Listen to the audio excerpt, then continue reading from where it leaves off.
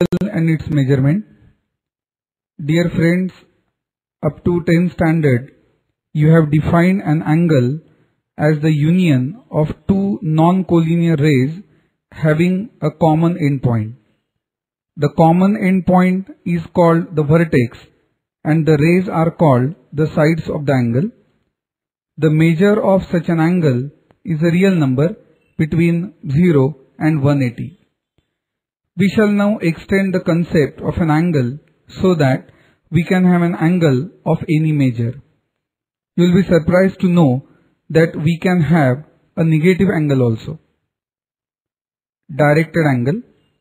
Definition.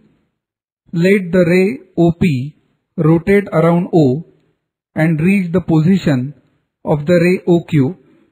Then the directed angle POQ is the ordered pair of rays ray OP and ray OQ together with the amount of rotation of ray OP needs to take the position of the ray OQ. The ray OP, that is the first ray in the ordered pair, is called the initial arm, and the ray OQ